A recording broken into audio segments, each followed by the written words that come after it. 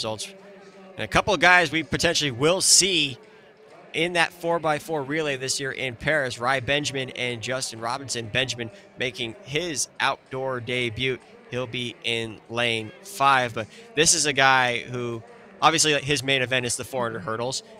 After beating Carson Warholm at the Prefontaine Classic, that confidence has gotten to rise so much.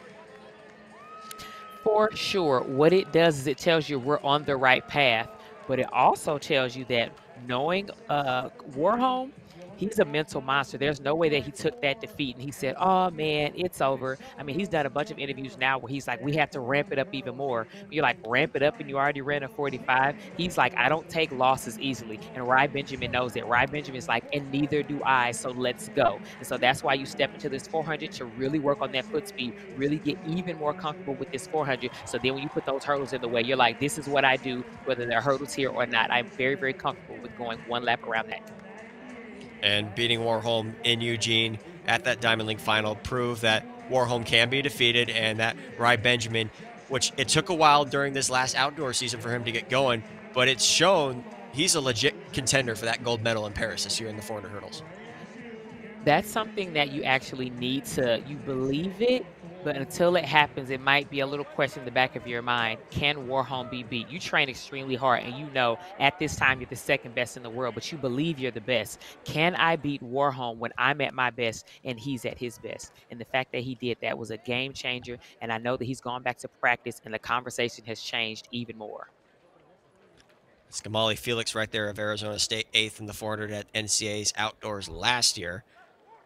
And you got to think Justin Robinson has the same mindset as well, coming off of an indoor world championships from that 4x4. And he just ran the 4x1 that just got off the track. So from the inside out, Luis Antonio Villas-Ferrero, Ismail Turner of UCLA, Joseph Nakajima of Japan, Benjamin Robinson, Richard Johnson of Oklahoma, and then Felix on the outside for Arizona State.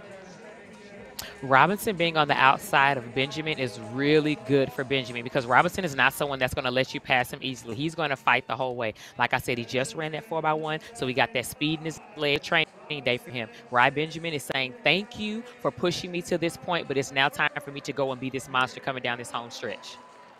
No hurdles, no problem for Rai Benjamin here as he's heading into the home straightaway all by himself. What a monster season opener we're seeing from Rai Benjamin. 44-42 for Rai Benjamin in that season opener.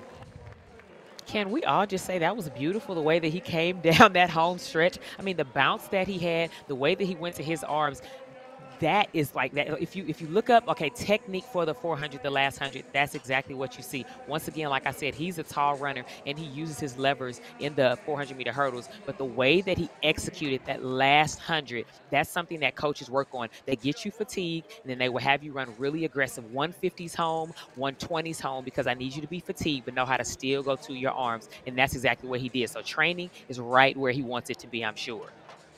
And it looked effortless. I mean, that he looked as comfortable